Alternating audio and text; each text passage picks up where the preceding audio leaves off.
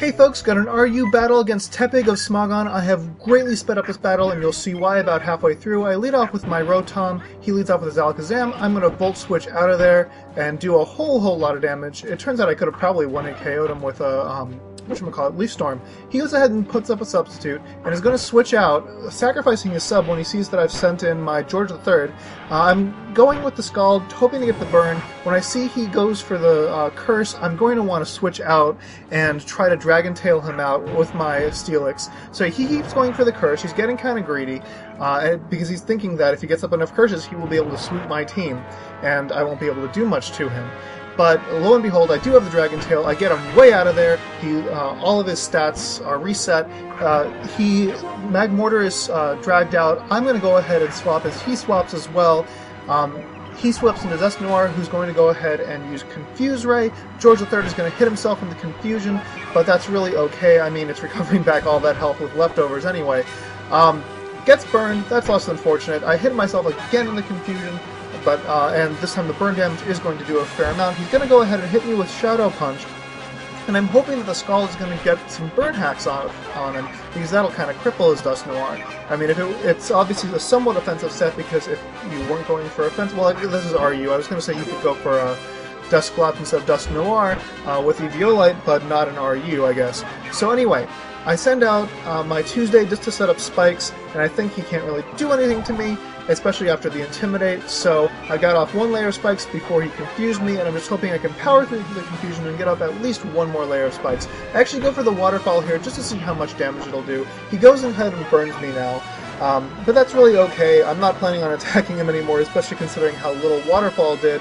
He goes ahead and switches into Porygon-z. I snap out of the confusion, set up a second layer of spikes, and that is quite excellent. I'm pretty sure I'm going to want to call back my Tuesday at this point and go out into Hatterack thinking I can resist any attacks on his end. He goes for the Tri-Attack, does a hefty lot of damage considering it's resisted. He goes for another Tri-Attack, and I'm hoping, no burn, no freeze, no paralysis, whatever.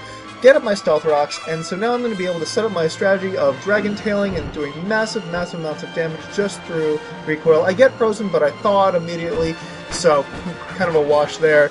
Out comes his Dusknoir, takes a lot of damage. I'm down to 29 HP, and I think I'm going to want to call... 48 after leftovers, and I'm going to want to call out. I'm going to go ahead and send out Maeby because it's time to get some heal belling action and recover.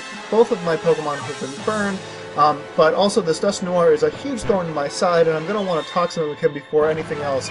He goes ahead and uses Will-O-Wisp. It misses, and that's rather unfortunate. I snap out of my Confusion, which is great, get off the Toxic, and that's also great. He misses his Will-O-Wisp again, but it really does not matter, because I'm packing the Heal Bell, I'm running the Heal Bell, both of my burned Pokemon are no longer burned. Anyway, he goes ahead and uses Confuse Ray. Again, this is a very stally portion of the battle. And he sends out Dugtrio, and I'm like, okay, well, that's it for Maeby. In like the last 3 battles I've used with this team, Maeby has gotten a kill, and at this point, when he gets behind a sub, I'm like, okay, well, not going to get a kill today, really can't do anything against him. He uses Stone Edge, and it doesn't actually do that much damage.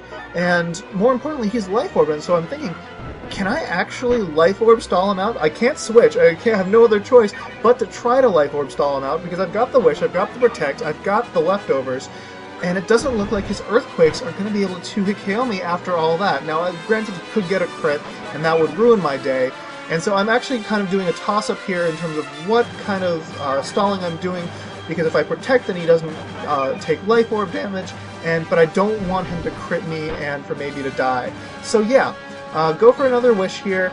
I'm still at 248 HP. I go for the Protect this turn because, again, I'm really worried about a crit.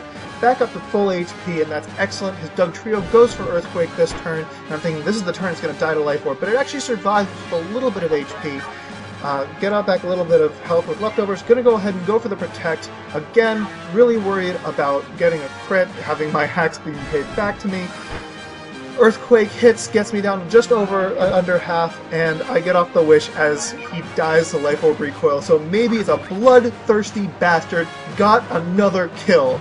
Audino kills for the win. So anyway, knowing that this guy is specially defensive and probably, or especially offensive, and probably specs, I send out my George III, take that hidden power fighting, like it goes nothing, and here I go for the Scald. I get the burn. Now, you can argue that that's hacks, but this is like my 4th or 5th time using Scald, and this is the first time I get his Munchlax burn. So now porygon-z, I think I can probably survive Dark Pulse, and indeed I do. So no flinch, I'm able to take him out with a Scald, and that is excellent. George III is cleaning up. He sends out his Mag Mortar, and here I do something a little bit strange. I call back George III, thinking that this guy's also either Scarfed or Specs, and just wanted to see what he's going to lock himself into. He uses Thunderbolt, and that's going to take out my Tuesday. Really, that was a poor move. I could have sent out a number of different Pokemon.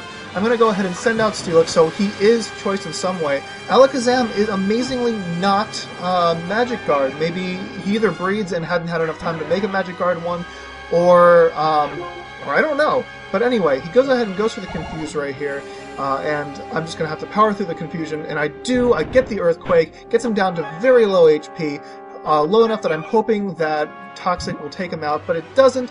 He goes ahead and goes for the Will-O-Wisp this turn. I snap out of the confusion, go for the Earthquake, take out his Dusk Noir, and that is excellent. Excellent, excellent, excellent. Hatterack is down to 67 HP. He sends out Mag Mortar. I'm predicting the Fire Blast, but I stay in anyway just because I want to see what he's going to lock himself into. I don't want to overpredict. I send out George III, and this is good game. So he's going to Fire Blast me, isn't going to do anything. I go for the Scald, and his Mag Mortar is down. So great game, Tepig.